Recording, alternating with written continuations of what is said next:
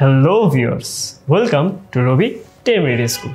আগের ভিডিওতে আমরা দেখে এসেছি কীভাবে হিসাবের মাধ্যমে কোনো পার্টিকুলার সম্পদ, দায়, আয়, ব্যয় অথবা মালিকানা সত্ত্বের ক্রমাগত হ্রাস বৃদ্ধি পরিমাপের মাধ্যমে তার নিট পরিমাণ জানা যায়।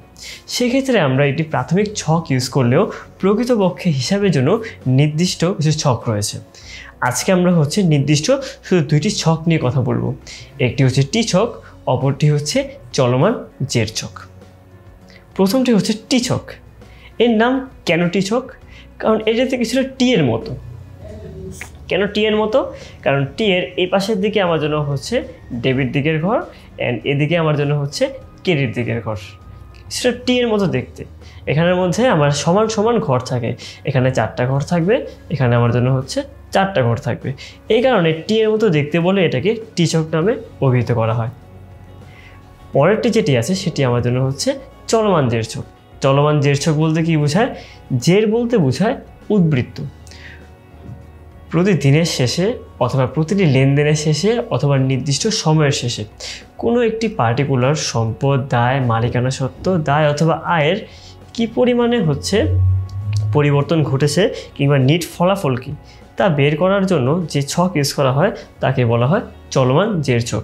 এই ক্ষেত্রে চলমান কেন বলা হচ্ছে? কারণ প্রতিটি লেনদেনের পরপরই এখানের মধ্যে জেরটা নির্ণয় করা হয়ে থাকে।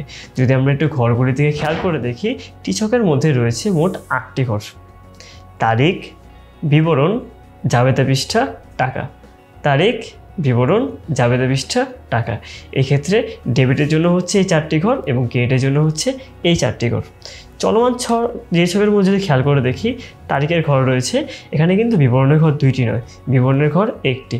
তাই এখানের মধ্যে ডেবিট দিকের টাকা হোক কিংবা ক্রেডিট দিকের টাকা, দুই ক্ষেত্রে বিবরণ এক্ষেত্রে লেখা হয়। কিন্তু টাকার ক্ষেত্রে গিয়ে ভিন্নতা আছে। ডেবিট ঘরের টাকা অবশ্যই ডেবিট ঘরে লিখতে হয় এবং ক্রেডিটের টাকা অবশ্যই ক্রেডিট ঘরে লিখতে হয়। এরপর নির্ণয় করা লাগে জের। জের যদি ডেবিট হয় সেক্ষেত্রে আমরা ডেবিটের ঘরে লিখব, আর জের অথবা উদ্বৃত্ত যদি ক্রেডিট হয় সেক্ষেত্রে আমরা ক্রেডিটের ঘরে সেটা লিপিবদ্ধ করব। তো যদি আমরা একটু টি ছকের বৈশিষ্ট্য এবং চলমান জের ছকের বৈশিষ্ট্য সম্পর্কে দেখি, তাহলে আমরা জানতে পারবো অবশ্যই এখানের মধ্যে একটি হিসাবের শিরোনাম থাকবে। যদি এটা নগদান হিসাব হয়, অবশ্যই এখানের মধ্যে আমার নগদান হিসাব এই শিরোনামটি উল্লেখ করা লাগবে। 2 নম্বরটি হচ্ছে ডেবিট ও ক্রেডিট অংশে বিভক্ত। দেখতেই পাচ্ছি বাম দিকের অংশটি আমার জন্য হচ্ছে ডেবিট এবং ডান দিকের অংশটি আমার জন্য হচ্ছে ক্রেডিট। 4টি করে 8টি কলাম। টোটাল এখানের মধ্যে ডেবিট ঘরের জন্য 4টি ঘর বরাদ্দ রয়েছে এবং ক্রেডিটের জন্য 4টি ঘর বরাদ্দ রয়েছে। টোটাল হচ্ছে 8টি ঘর। নির্দিষ্ট সময় পর পর জের নির্ণয়। এক্ষেত্রে যা করা হয়, সাধারণত 1 মাস ধরে নেওয়া হয়। চাইলে প্রতিষ্ঠান অন্য কোনো সময় এককও ধরতে পারে। 1 মাস পর পর যদি ধরে নিই, তাহলে 1 মাস পরে গিয়ে সমস্ত ডেবিট দিক যোগ করা হয় এবং সমস্ত ক্রেডিট দিক যোগ করা হয়। তারপর তাদের মধ্যে যে পার্থক্য আছে, এই পার্থক্যটাই পরের মাসে নিয়ে যাওয়া হয়। এই ক্ষেত্রে প্রতিদিন কখনো জের নির্ণয় করা হয় না, বরং নির্দিষ্ট সময় পরে এখানে জেরটা নির্ণয় করা হয়। যদি আমরা চলমান জের ছকের দিকে দেখি, এই ক্ষেত্রে হিসাবের শিরোনাম থাকবে। এর সাথে কিন্তু টি ছকের একদিন মিল রয়েছে, দুই ক্ষেত্রে হিসাবের শিরোনাম থাকবে। তো হিসাবের শিরোনামের ক্ষেত্রে যদি এটা হয় ব্যাংক হিসাব, তাহলে অবশ্যই এখানের মধ্যে আমার ব্যাংক হিসাব নামটা উল্লেখ করা লাগবে। পরবর্তীতে হিসাবের কোড নং। অবশ্যই চলমান জের ছকের ডান দিকে আমার হিসাবের কোড নং উল্লেখ করা লাগে।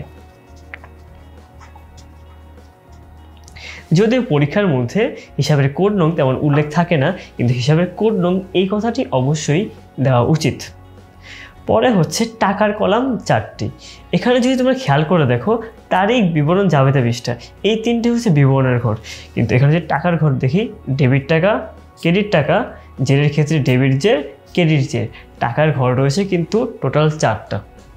এর জন্য অনেকে একে 4 ঘরা খতিয়ান ছক বলেও উল্লেখ করে থাকেন এবং প্রতিটি লেনদেনের পরে জের নির্ণয়। এই কারণের জন্য একে চলমান জের ছক বলা হয়। প্রত্যেকটি লেনদেনের পরেই দেখা হয় ওই নির্দিষ্ট হিসাবের কি পরিমাণে উদ্বৃত্ত রয়েছে।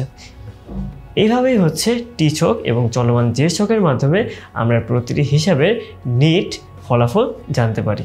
তাহলে আজ এতটুকুই। ধন্যবাদ।